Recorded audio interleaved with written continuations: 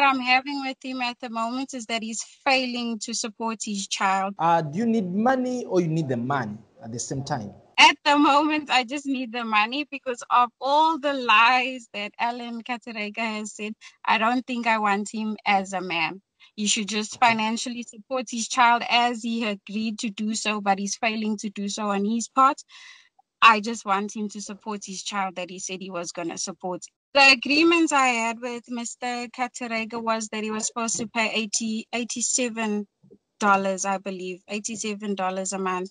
Do you regret meeting Allan Katerega, a senior Uganda Queens player? I can say yes, I do regret meeting him.